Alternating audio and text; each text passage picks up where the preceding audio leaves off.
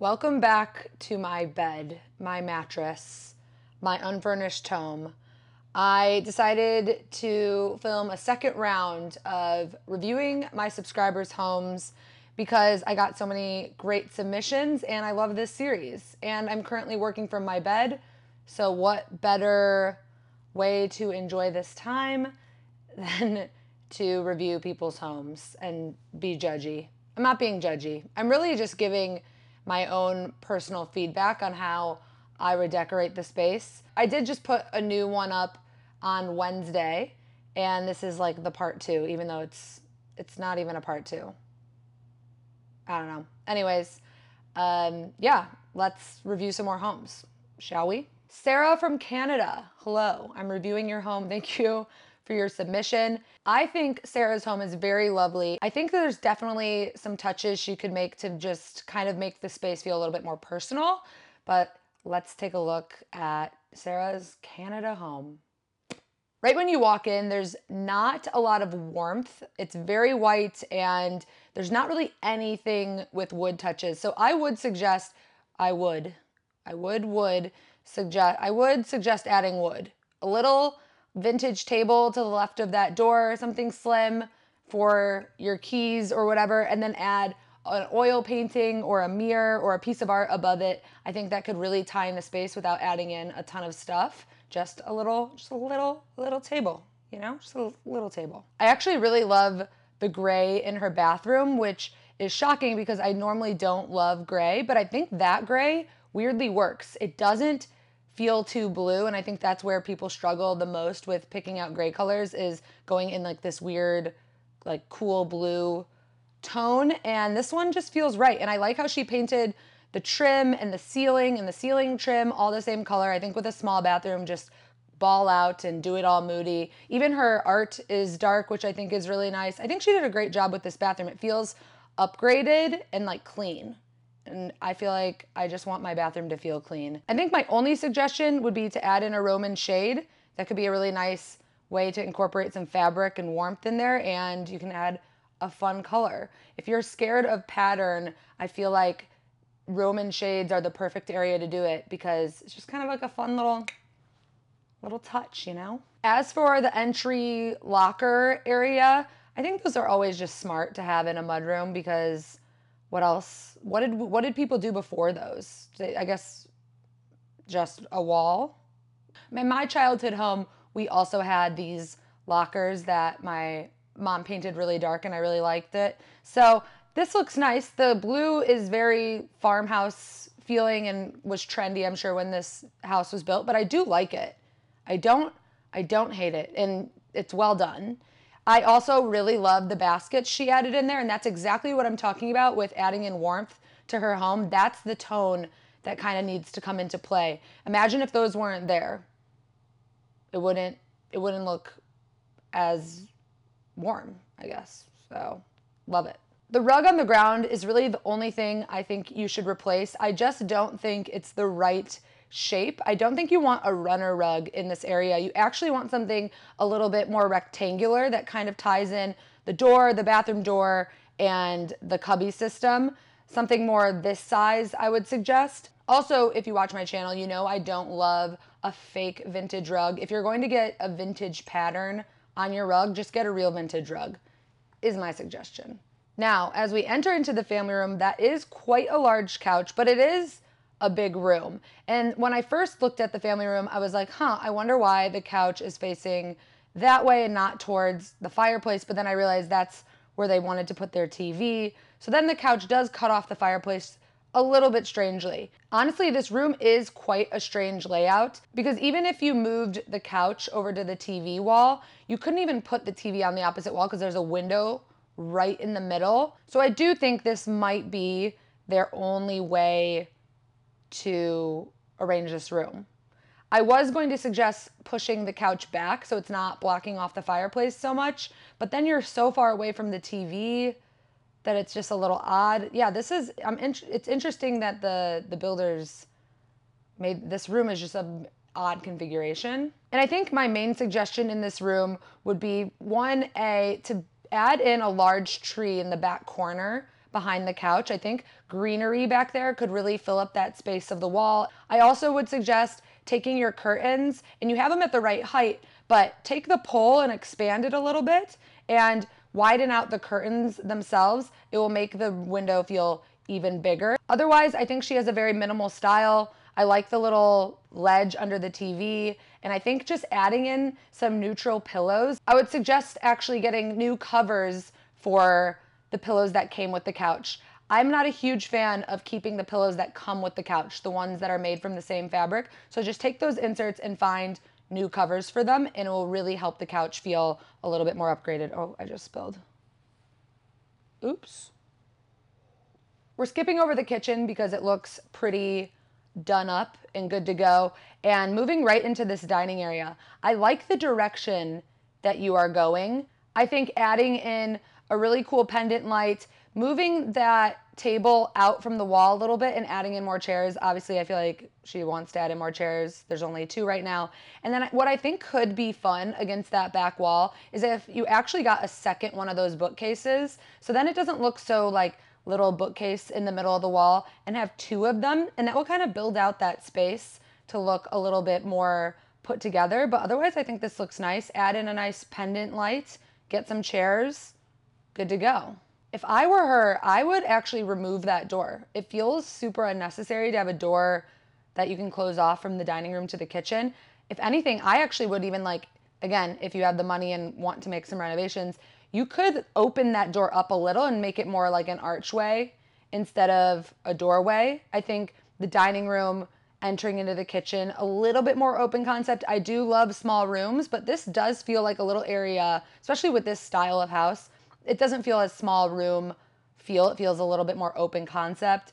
So maybe, open that door up a little or remove the door. I don't know. Why is there a door? And here's where my main suggestion is going to come in.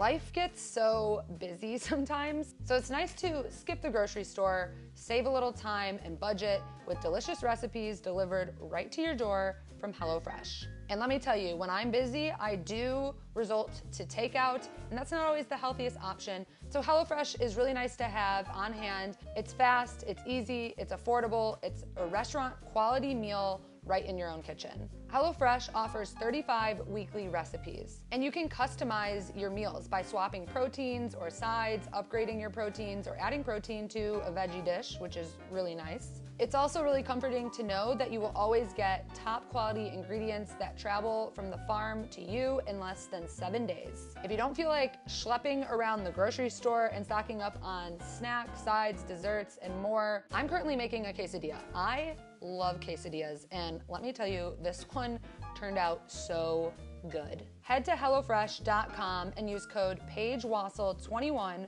for 21 free meals plus shipping. Thank you again, HelloFresh, for sponsoring this video. When people get a home, they immediately think that the TV room needs to be like the big family room that exists maybe right off the kitchen, and I'm completely opposite.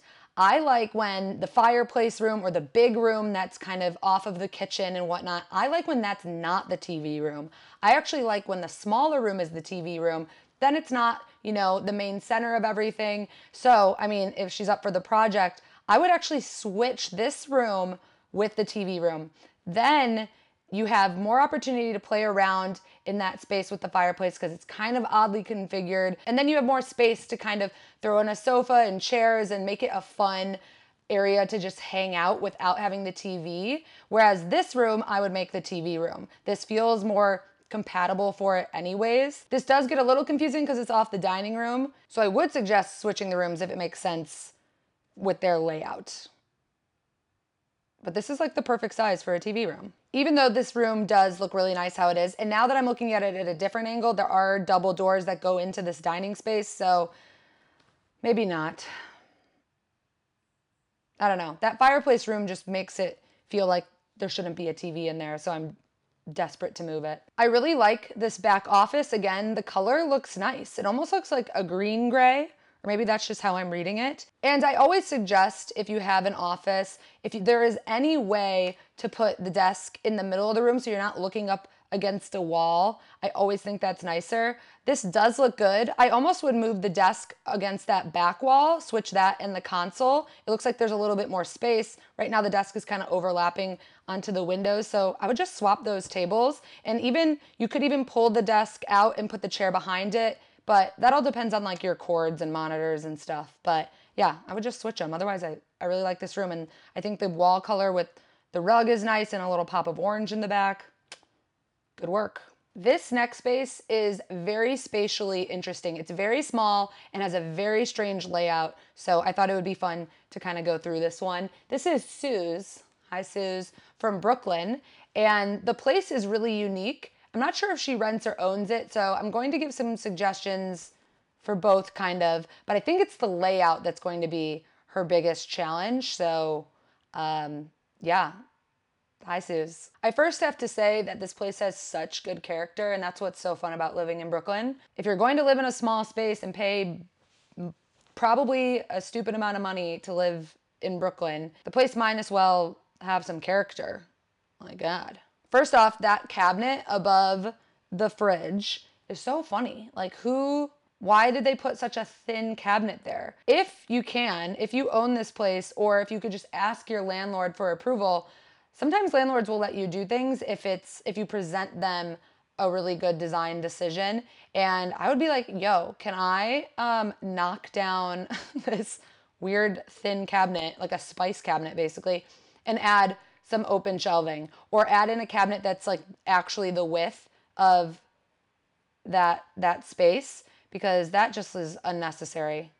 So ask your landlord, or just do it if you own it. If you rent this space, I would highly suggest getting the peel and stick tile. I normally don't think it's always necessary to cover up the tile, but in this case, I 100% think you should. Even just plain subway tile will really upgrade it. If you own the place, obviously you can just scrape that tile off, but you could easily cover that tile. Otherwise, the kitchen is fine and looks good. It's really just that horrendous tile. Backsplash, you know. With the living room, immediately I have some suggestions. You can tell that this wall over here was added or something, because the fireplace is off center again. An off center fireplace really is truly annoying. My first suggestion for this family room would be to literally just rotate the sofa so that it's facing the fireplace. You know, it does separate the rooms a little, and I think that's nice. It's not a terrible separation, but if you turn it, you could still have it against the wall if if it's tight. Have it against the wall, but just turn it so it's looking at the fireplace. And then you could put a little bench behind the sofa, for your bags and shoes or whatever. You can make that really cute. And then you could add in a nice floor lamp in the corner that maybe comes over the sofa. So that way the sofa's looking at the fireplace. I think it's kind of in a weird spot right now. So just rotate it. Send me a photo of that if you do that. And then if there is space, I would try and move the desk in between the windows. If the couch and the desk end up it's too cramped, then you could put it back. But if you could get the desk in between the windows, I think that would be amazing, because then that does open up the left corner next to the fireplace for a nice big armchair with an ottoman or something to kind of bring in this conversation area. It's always nice to have one extra piece of furniture besides the sofa if you can make it happen. It's actually a really nice sized bedroom. I feel like usually when places are this small, you go into the bedroom and it's like the size of the bed basically. So this is great. You could do so much in this space. I mean, I would suggest really doing up this view. When you look into the bedroom, you want it to feel like grand and really welcoming. Get 2 side tables with some nice, cool, vintage lamps. Get a nice rug. And her bedroom swings back over to the entry, which is okay, this is a pretty sweet apartment. Nice flow, good size. I do wish the fireplace was not off center, but we can make it work. Thank you, Suze from Brooklyn. Send me photos, even if you just switch the couch. I just want that little interior design high. You know what I'm talking about. Now we are heading to New Mexico. I really want to go to New Mexico. It's definitely on my travel list. I also don't want to travel this year at all because I just traveled all year. I literally did not have a home for an entire year. So all I want to do is stay in Los Angeles and furnish my place and sit in my bed and sleep with my sheets and have my own dishes.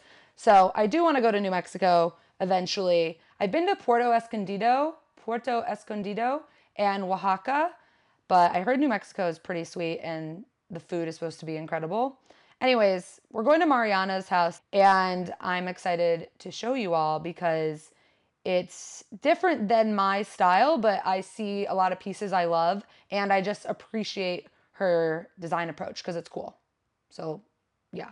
Right when you walk in, this is an incredible hallway. I actually love the colors she chose. The floors are such a cool tile with like a terracotta, like a deep red terracotta feel. And while I'm not a huge blue person, I think the blue walls with the dark blue trim and like some of the furniture pieces being dark blue is so cool.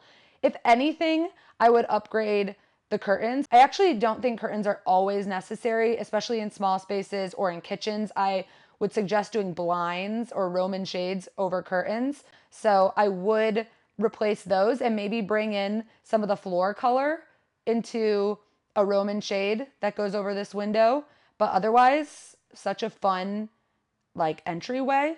Like I really even love that chandelier. It looks original. You can tell she really loves color, and I really love her approach with even painting the floors this blue tone. And other than that, I feel like we just have completely opposite styles, but for what this style is, which is colorful and boho feeling and eclectic, I think she has done it well. And I really love a room that has multiple chairs and all these just, I'm just all about that conversation. I guess I just design my home based off of not only comfortability for myself, but also when people come over because I love to host. So I feel like you like to host, Mariana. Do you like to host? Let me know. This back room is fun. I do feel like there are one too many tables. Like I like the main back console cabinet thing, and then there's one to the right and one to the left. I almost would take the one from the left and put it over in the family room, maybe replace it with where your standing plant is. I think this room just has too many pieces of furniture on each wall, and I think you could just kind of move them around the space so it doesn't look as like there's just so many tables. But otherwise, this is such a fun room. This whole house has such good bones. Also, I can't really see the light fixture, but you totally could get a really big, cool light fixture to come down over that table. Lighting is the easiest thing to replace. People are always scared of lighting. And I think, especially if you own your house, I tell all my friends this. I'm like, if you want to do anything to upgrade it, let's say they buy this old house and there's a lot of stuff that needs to get done, I always suggest replacing the lighting first. It just completely changes the space and makes you less eager to have to make other renovations. I think the bedroom is so cool. That giant wood closet is so amazing. People nowadays would paint that white, but we are not painting that white, and I'm glad Mariana did not paint that white. And then check out her headboard. That's kind of like the headboard I actually wanted in my Chicago place. It's kind of similar, but hers is better. The green chartreuse dresser, and I like how she put the mirror to the right of it. I don't know if she could center that dresser because there is the closets, so I think she did a nice job at making that work. And again, the colors are just fun. The sconces are fun. I think this is a room that I really like her play on colors. It's more my palette, whereas the other room had some more pinks, and I just don't really like pinks. But yeah, I think the headboard and the closet, the floors, the dresser, so good. And then she has a matching dresser over on this side. These two little red paintings are really cool. She's definitely a maximalist. So if I had to say anything, you could pare down on some items. For example, your little side tables are really cute, but then you have this extra little side table. It just feels a little unnecessary. She loves a table or like a console or a little cabinet. And I think that's really the only area that could really pare down if you're trying to declutter a little. But otherwise, this color palette is just so fun. The oranges and blues and greens. This place is just so unique. It's such a fun layout. It's huge. The kitchen, I love a small kitchen, and that little like round window is so unique and great. There's not really much you have to do to upgrade this kitchen. I like how the ceiling is yellow in the kitchen as well. It adds some brightness. The hallways are a little dark, so you either go with that dark mood or you don't, and she went with the dark mood, and I think it looks good. I also think if you have kitchen appliances, always get stainless steel. A stainless steel fridge, a microwave, a coffee maker, whatever, always just looks better than like a plastic one. And I like how she put in this stainless steel countertop next to it just for more cooking space. I think other people might get like an IKEA white one, and I love that she did stainless because it just looks more put together with the fridge. I'm really into stainless steel right now. I love the look of like a chef's kitchen. I love the look of a stainless steel island. I just think it makes your kitchen look, I don't know, like you know how to cook, which I don't. That is it for today. You know, that's all I got. We've done so many reviews. I really do love this series. So let me know if we should keep making more. Should I keep, taking submissions? You can send a submission whenever you want to highpaigewassel@gmail.com. Just make sure it's horizontal. I don't know when I'm going to do these types of videos, so send away because I'm always going to be reviewing if you are going to be watching. But yeah, upcoming content includes more house updates, and we've got quite a bit. I've got quite a bit. We've got quite a bit to do, and I'm ready to get going. I have to travel to Rhode Island tomorrow, and then I'm finally back, and then I'm not traveling anymore. I don't want to travel anymore. I'm going to Providence, so if you live in Providence, comment down below because I want to know if I have any fans in Providence or watchers. That's where a lot of my family is from, Providence, Rhode Island. So shout out. All right. See you soon. Goodbye.